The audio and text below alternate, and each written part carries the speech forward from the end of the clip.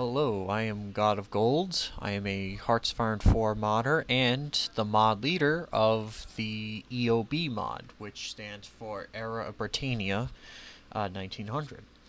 I am on a lot of servers like the Plaza, the Modding Den, you get the picture. Four to be exact, but that's not why I'm here to talk. I'm here to talk about coding. Now, when it comes to coding, it basically it can be a trigger for events. It has modifiers.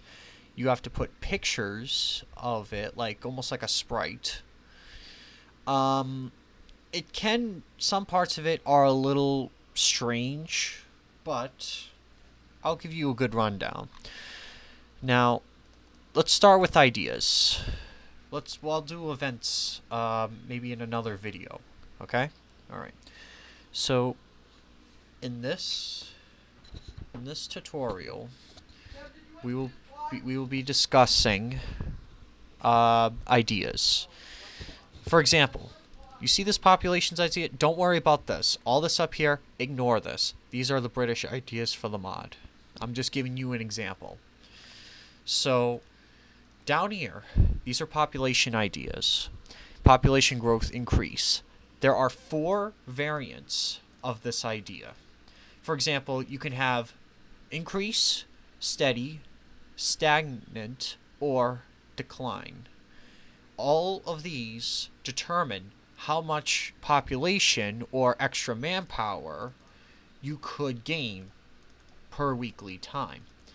For example, as you see, monthly power, I shouldn't say weekly, but because it says right down here, it's basically monthly population.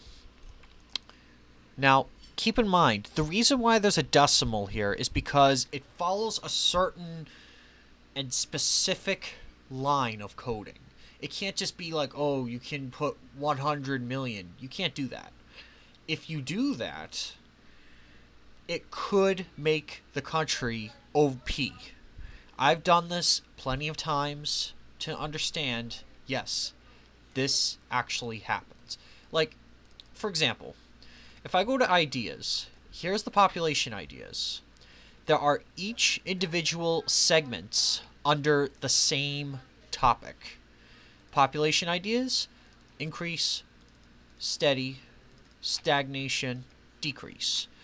Basically, like I mentioned, these determine how much effective these work. For example, some may have good modifiers, some may have bad ones, depending on where you stand. Now that I explained that, let me talk very quickly. Okay, so the picture itself, right here. The picture is what determines the idea logo. Once the logo is installed, sadly, unfortunately, I don't have that on me right now. However, I do have other icons. But you basically, if you've seen icons like this before, you can probably get a little bit of an understanding. But basically how it works is, once you select the picture of this, it has to also be in here. Interface ideas. It has to be a .dds in order to be properly registered as a transparent background sprite, because it involves in clip art making, basically. If any of you are familiar with clip art, you could know. If not, I could maybe explain that also in another video, or you can just look it up, whichever you prefer. But basically, the way that this mod works is that in order to get this picture, it has to match, basically. You have to match it along with it. For example, if I just copy this, right? And I put this right here. You could do that. Or you could put GFX. What the GFX does is that adds on to the ID, which will bring up the interface here. I'll just show you. So basically, you do this. You keep it at that, but you don't put it here. Why is that? I'll show you. So the interface folder contains all of the GFX that you will need. Like, for example, ideas, I know, again, it's not here, but if you take a closer look on certain parts, you can see it says GFX underscore at the beginning of each of these. Then it has the image file listed down here with the texture file path. That makes sense, because without this, it would not show up. It could either show up blank or with a question mark. That's how it works. On the other note, ideas, okay, modifiers are pretty simple. There are a whole list of modifiers you can use for the game and to enhance, the experience. For example, political power. That shows how much political power you're gaining every single week. But again, not all of them follow a single number. Some do, I'm not going to lie, but most of them follow a decimal. So, for example, if I put this as, like, say, 20 or something, that's going to increase the political power gain way too much. And that will make the country way too OP, and they could probably take over a lot. Well, I wouldn't say that, but basically they'll have a lot of power. Let me show you something. So if I go up here to modifiers, now this is a page. You could go to this. It's on hoi4.paradoxwikis.com/modifiers. You see that up there. These are all of the modifiers listed. These are all the things that you will need. For example, you could do ideology drift. Now, here, let me explain this one very quickly.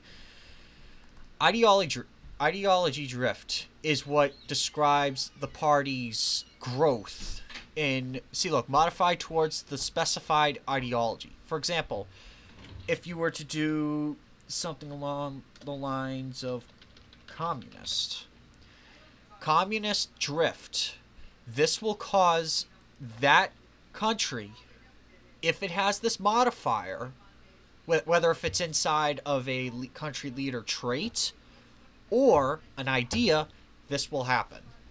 For example, you don't do, oh, and also I forgot to mention, don't do this when in terms of that, because that is for localization. You don't want to do that. It could cause problems. Do space equal space and then the modifier amount. For example, we want the communist drift to go by this. It's going to grow by 0.05 each day, as long as this modifier is there. Now keep in mind, it may fluctuate throughout the game. I don't completely know how that works, but basically as you gain popularity, this starts to slow down. It could lower to something like this.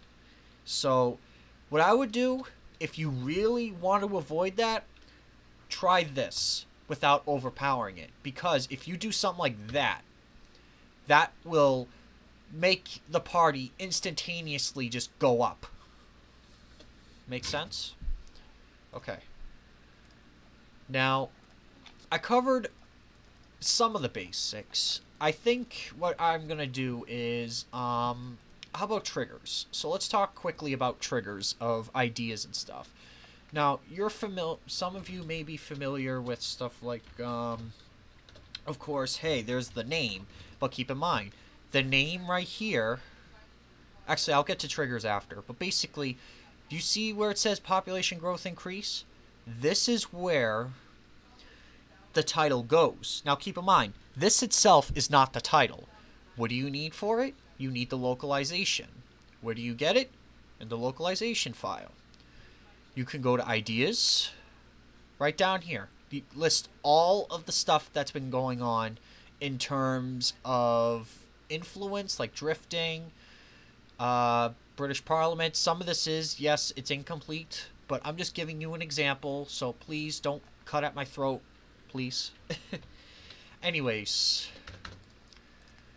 for example, let's add population ideas, shall we? Now, this is just an example, but I will use this in the mod because it's not in here, which is perfect for me to describe this. So, for example, Population growth increase. Population growth steady. Then I just add the rest in as usual. Because once you add this in, and if you have that idea, add the modifiers with that idea installed, that's when things start changing. For example, you could do this. That would also help you in terms of making how it works. So let's say we want to call, this is the title, okay? If you want to add a description, I should quickly mention, put underscore desk.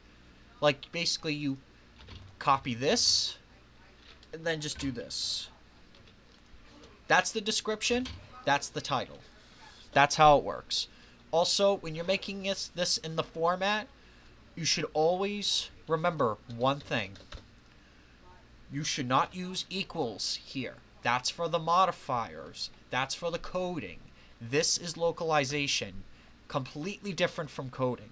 This is where the text is stored. Like, for example, I could put lore on here and then put it for each country. That's up to you. You could look it up if you want. I'll explain that. I'll explain localization in depth, I think either in the next few videos. Okay? Don't fret right now, just we'll figure this out. Okay, so for example, these are the titles. There's no description here because I didn't put underscore desk. Now if I did, you would see something like this. Okay? Now, what you can do is population,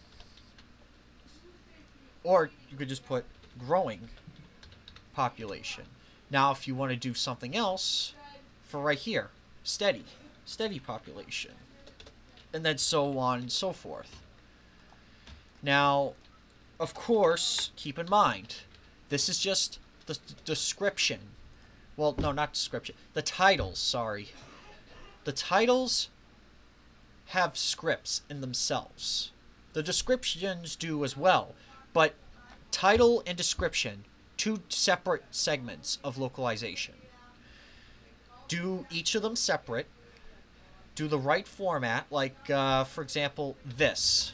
At the end of each of these underscore words, put this right here. So it's basically the dots, 0, space, quotation. What that does is, it tells the game specifically that this is the idea's text. It matches the ID, and that's the other important factor. It has to match the ID. For example, population growth increase, right here. If I was to change this in any way, shape, or form, I would have to do it for here. Otherwise, it would not show. So, that covers that part. Now, if you wanted to add a description, again, do this. And say you wanted to do something along the lines of this country's population is declining. Something like that. You could do that for each and every one of them. All you gotta do, put it right below that, or you can put it anywhere near it, or you don't have to put this. Actually, in fact, the description can be optional. Why do I say that? Is because the description, it doesn't affect the coding itself. It doesn't affect aspects of the idea itself, basically. It's just script. It's just text. It is nothing more than that. So, for example, if I just do this for every description, you see this underscore desk, this is the title right here, this is the description, like I showed you. That's in case if anybody was having a little trouble. But basically how it works, it's very straightforward in terms of localization. In fact, compared to coding, localization is way easier. Granted, it can be a lot of typing. As you can see, I'm getting ready for more ideas to be added. However, in the end, it should work. Also, I will be featuring landlocked country as an idea as well, but that's only for countries that have no access to ports. Makes sense? Okay. Now, I pretty much, actually, in turn, I think I just covered the basic foundational parts of, let's say, localization. What I mean by also up here, it says WIP, that means work in progress, as a bunch of you may know, because there's not a lot here at the moment, but I am getting ready for it. Now, the influence factor, that's an entirely different story. I'll go over as much of these as possible in another video, but I only wanted to cover the basics on, like, coding. Now, before I leave, these aren't, I guess you could call these triggers, but basically they're prerequisites. For example, always equals no. It depends on whether or not it can fire in that country. Like, for example, if I just go to a random, I don't know, event. Actually, no, not an event.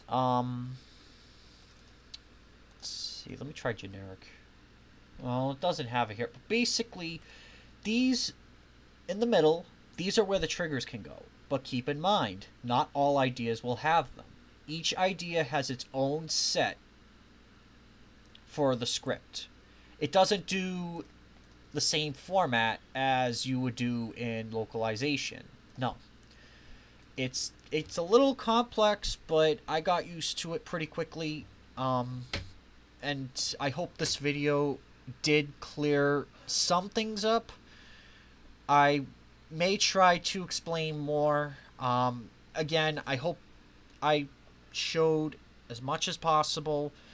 Some may be confused, some want to learn. This is why I made this video. Just to show you what happens. What happens to the coding, what happens to the script, the text, you name it. But the text is easy. It's very basic. All you do, follow that format, _desk for the description, no _desk in description for the title. See the difference? Yeah. Okay. So, modifiers, again, if you want modifiers, they are here. In fact, there's more than just modifiers. There's also commands, there's traits, state and province IDs. I got a lot of stuff right here in front of me. So what you could do is look these over. There's even examples to help you. Just take a good look at this page. Mess around if you want. If you want to learn, that's fine. It's completely up to you. This video is only meant to help you. Give you guidance on basic coding. Now, I hope this helped, and have a good day.